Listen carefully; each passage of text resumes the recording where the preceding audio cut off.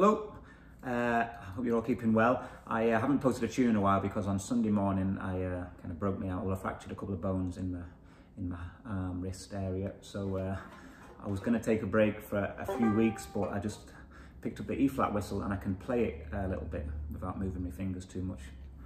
So I decided why not try it and carry on and write a few tunes. So Shane called over, helped me out, and we were going to write a few jigs this morning to catch up. So the last one I did was 197 on Saturday, so we'll do day 198, and we'll do a jig we just wrote, and we'll call this tune Chase the Ace. 3, 4.